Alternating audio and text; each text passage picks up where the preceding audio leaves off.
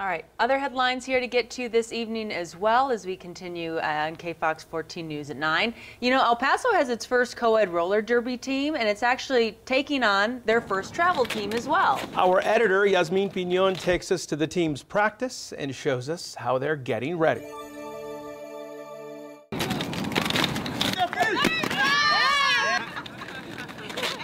So basically the Pizza Little started as an open gender team. Paso didn't offer any open gender teams. We had one in the past, but that was almost 10 years ago. I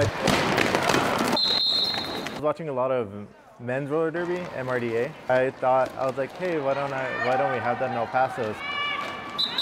We were able to get the support from El Paso Roller Derby as well to be able to be an actual team, with the open gender team, to be able to compete with them. But I'm definitely excited for everybody who's going to be able to play this season.